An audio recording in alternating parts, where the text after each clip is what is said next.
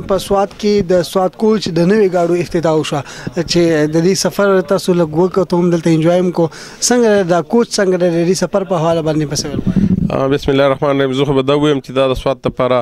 ډیر یو ښه شګون دی چې یاره په سوات چونکې ټوریزم علاقه ده دلته سیاح راځي هغه پنجاب نه د کراچۍ نه هلته دا قسمه سهولتونه شته خو په سوات کې به د بدقسمتۍ نه دا قسمه سهولت نه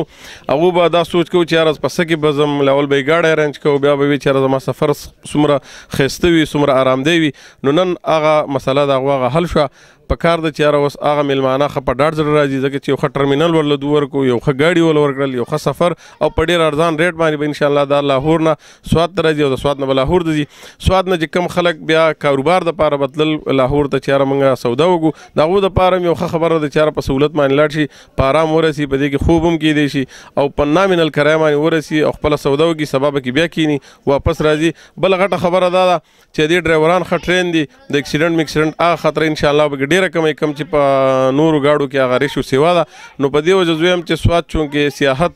ځای دی نو په دې گاډو په راتلو سره به سیاحت ته هم ترقي میلاو شي علاقې ته به هم میلاو شي او موږ خلک چې کوم زه تاسو ته یم چې سوات به موږ کړي دو چې په داسې قسمه گاډو کې سفر وکړو داسې قسمه سهولت انجوای کړو هغه نن موږ له سوات کوچ راکړو نو موږ ډېر مشکور یو د سوات کوچ د هغو د مالکانو